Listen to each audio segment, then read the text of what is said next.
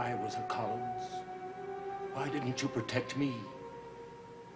Where were you when I was turned into something that even my own father loathed? If his ghost is here with yours, tell him I've come home. I claim this house as mine. And whatever power you or he may have is ended. I am free now and alive. The chains with which he bound me are broken. And I've returned to live the life I never had.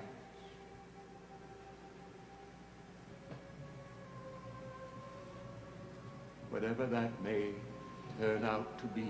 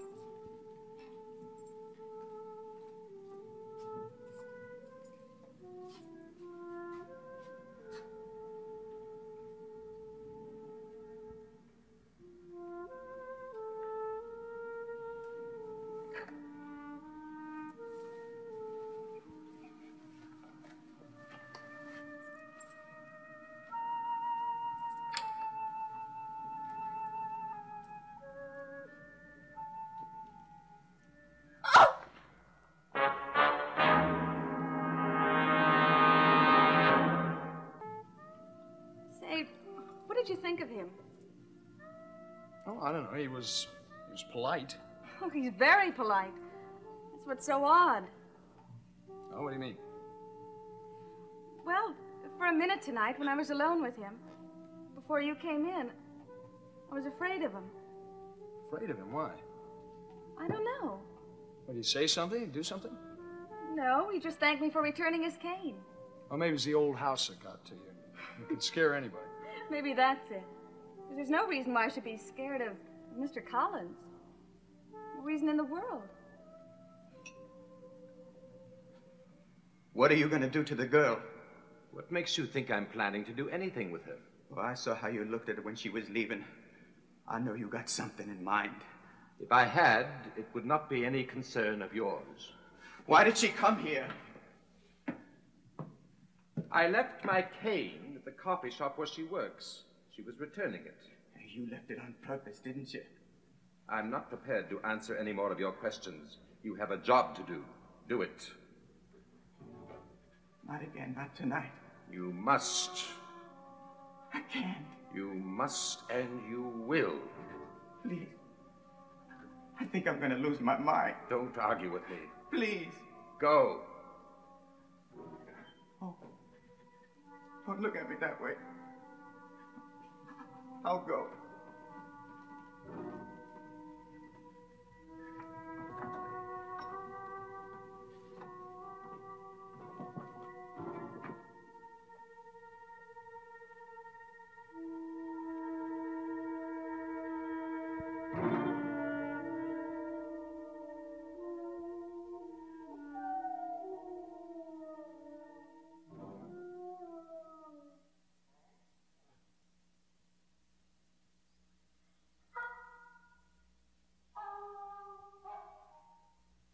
What time would you like me to pick you up tomorrow?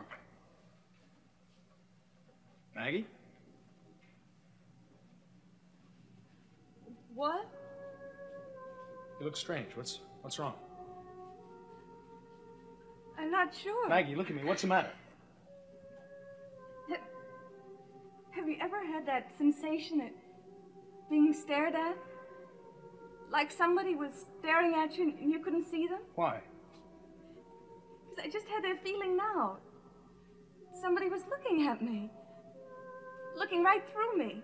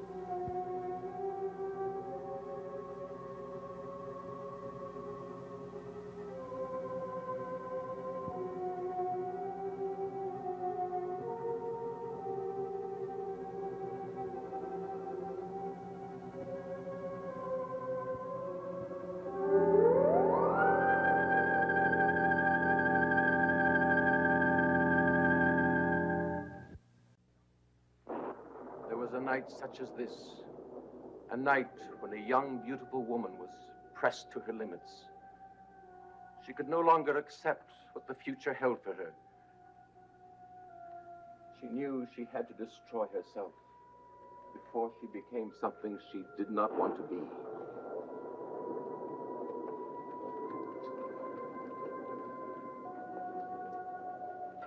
She had quarreled with her lover.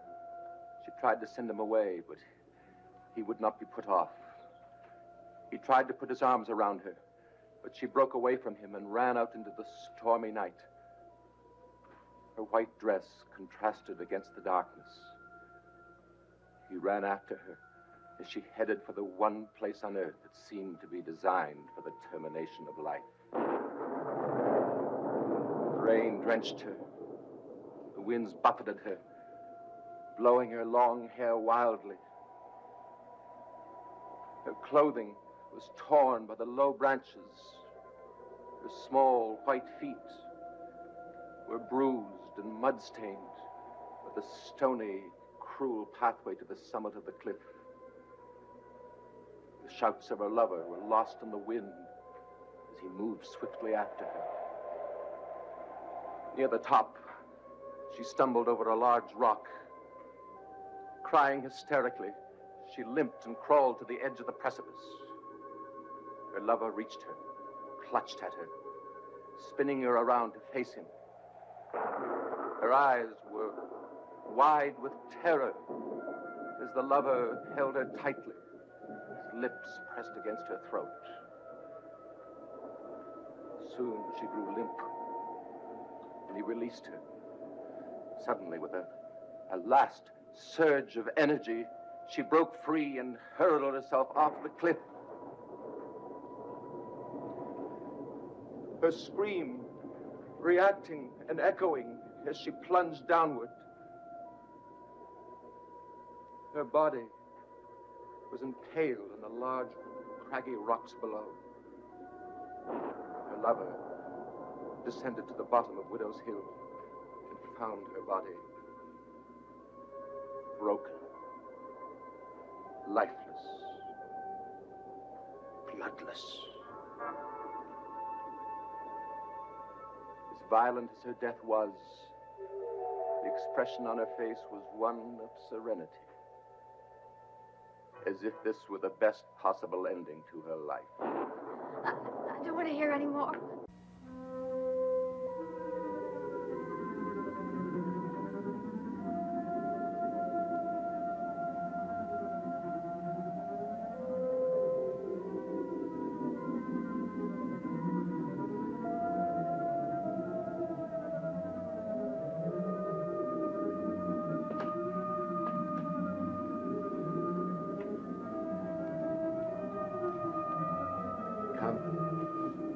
Come in. Don't be afraid. This is your room.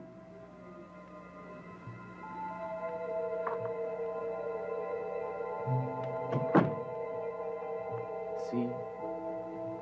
It's just as you left it, as we left it, long, long ago. Nothing has changed.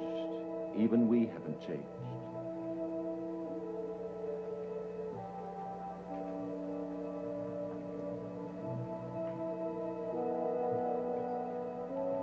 Or perhaps you've changed. You're more lovely, my dear Josette, than I remembered.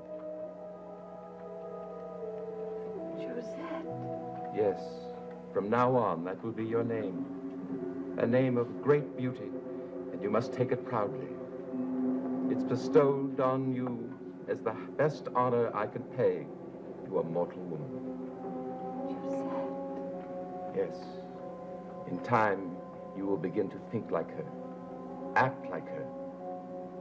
You will become her. I will become her. That's right. The two of us, we shall experience all the joy that was denied for so many, many years to me and to my lovely Josette. Joy. Yes, joy. Happiness. At last. At last. I've forgiven you. Well, not you. But Josette, she should never have dashed herself on the rocks beneath the cliff. She should never have robbed me of herself. I wanted to give her life, not death. Just as it is life, I will give to you.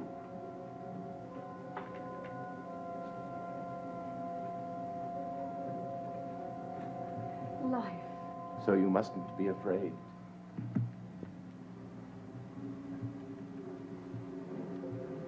Not life as most men know it, but it is life.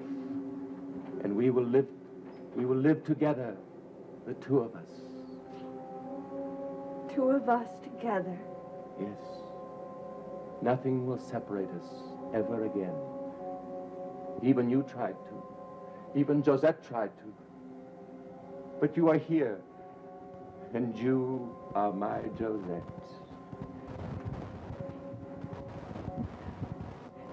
Eagle Hill.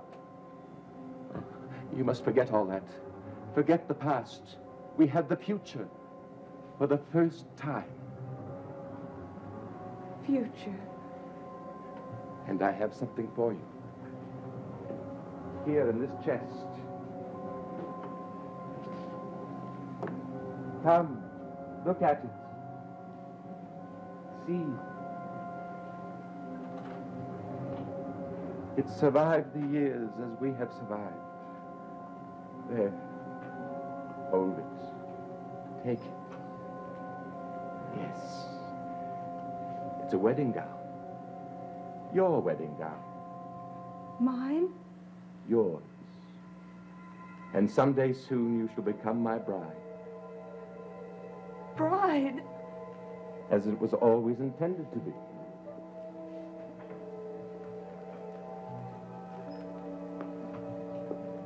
What are those tears? Oh, please, no tears. There mustn't be any tears ever. You're going to be happy here. Wait, I have something else for you.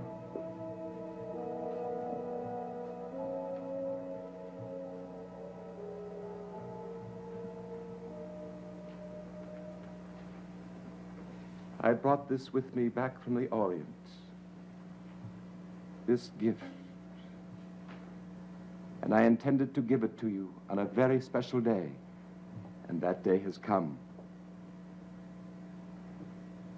And this has crossed the seas as I have crossed the centuries, all for your sake. Listen. Do you hear it? This is your music. Listen to it. And the past will fade away to nothing. Nothing, not even a memory. Listen. And you will forget what you have been and yearn for only what you are now. Listen. And all fears, all loneliness, all unhappiness will disappear forever. Listen. Listen.